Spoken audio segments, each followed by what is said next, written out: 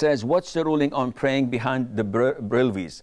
The barelvies, the Deobandis, and all these sects, if they claim that they're Muslims and say, La ilaha illallah Muhammad Rasulullah, they are Muslims. You can pray behind them unless you know that this specific individual says something that is kufr, something that nullifies Islam. In this case, you may not pray behind him. Likewise, the butcher shops.